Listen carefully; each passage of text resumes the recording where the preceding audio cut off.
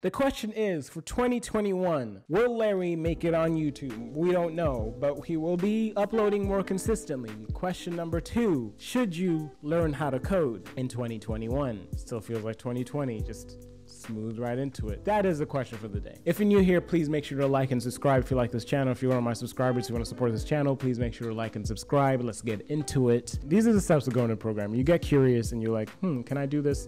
And I think the answer is usually yes, you can do this. But the one question you should ask yourself is, why do you want to learn this?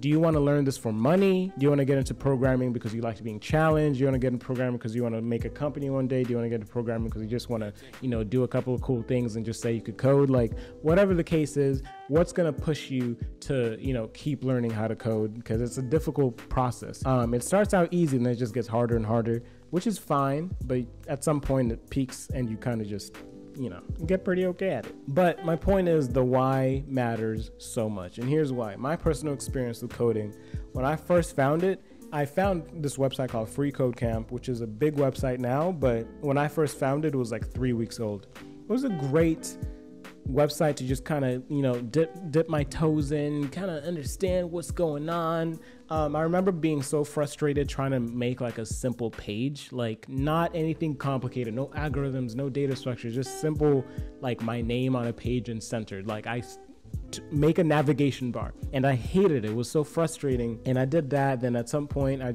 switched from pre-med to computer science, and I was like, yeah, computer science, I'll get rich so much faster. Took a couple computer science classes, and the whole time I had no idea what's going on. Looking back, I could do that stuff in my sleep, but now I'm just like, I don't know what was going on. I'm shocked I passed those classes. And as you guys know, I did not finish school, so. But here's the thing that a lot of people don't understand. What's going through your mind right now is probably like a little bit of doubt, right? While you're wondering, should I learn how to code in 2021? You're going through a little bit of doubt, which is okay. Everyone goes through that. Some people question, hey, I might not be smart enough for that. I feel like I need to know a lot of math for that. And some people just try to code at first and then they hated it. So they were like, why would I ever try that again? Whatever the case is, you have to understand with coding, it's so many possibilities that could happen in your life, but you have to understand that nothing worth doing was ever easy.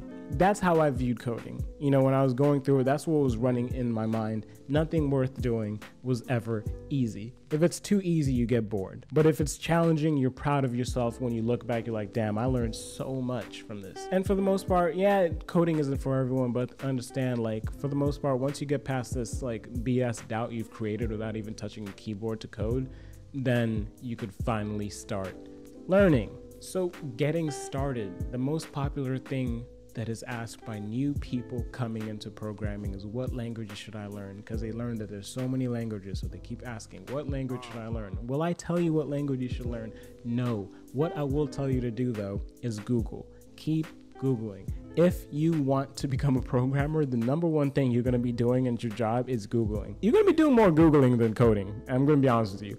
But here's your first assignment. Google, if you want to make, web pages and if you're into Tumblr and making things look nice and making themes, hey, what coding languages should I learn to make themes for websites? What coding languages should I learn if I want to work with robots? What coding languages should I learn if I want to hack my Alexa? What coding language should I learn if I want to make a self-driving car one day? All this stuff, will add up. Coding languages are nothing but tools, right? You don't have to learn every single one, but throughout your career, you're going to be doing so many different things, and you're going to be picking different tools to make these amazing things that you're thinking of, So now you have to figure out how you're going to learn coding. There are 3 paths that I could think off the top of my head that should matter the most. It's not off the top of my head. I outlined this video. There is college, there is self-taught, and there are boot camps. Run it back. I'm going to give you some positives and some negatives, right? College is like a programmer's least favorite way of learning. Typically, simply because it takes such a long time.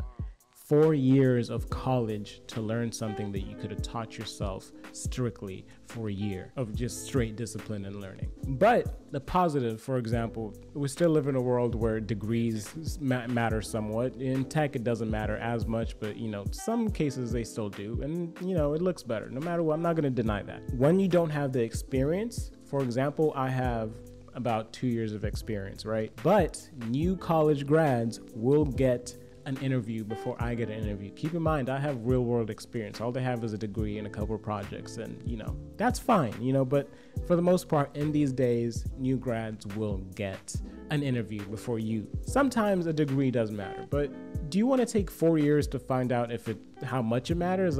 Or do you just want to, teach yourself? Another major downside is student loans, man.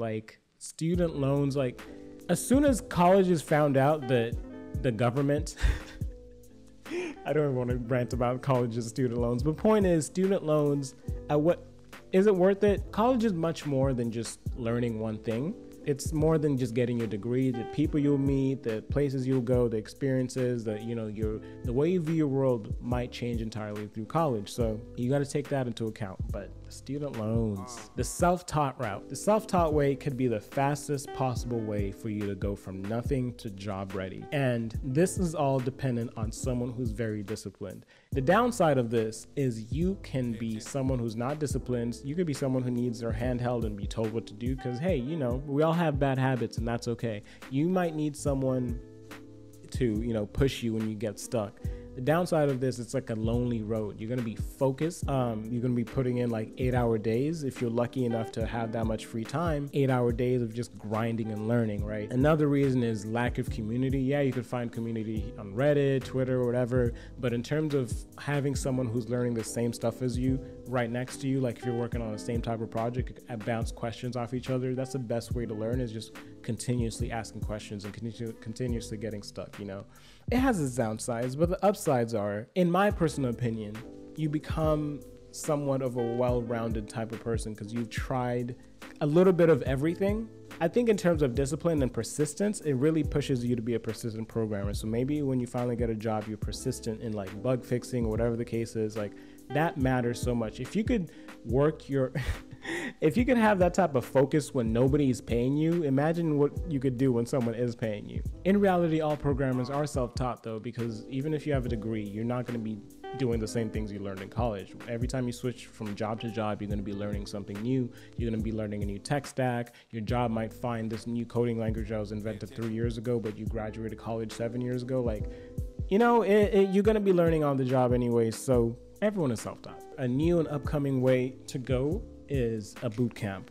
The boot camp, I will say, is a very cool way to get a deep dive into coding. Downside is they typically require you to drop everything because it's a boot camp. Drop everything and learn coding for however many months. So typically, if you're already in a situation where you have to do rent, there's some places where they do part-time boot camps, right? But typically they're full-time and you have to drop everything, and this is your only responsibility for the next 3 months because they want you to get a job as soon as possible, and they know it's a hard road to go.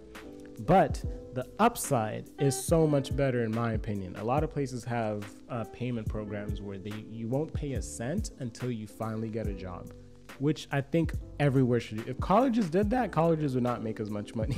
Imagine a college that you don't have to pay for until you get a job, because now they're incentivized to help you actually land a job instead of just giving you a degree and it's like, hey, go. We didn't help you learn how to land a job, but go.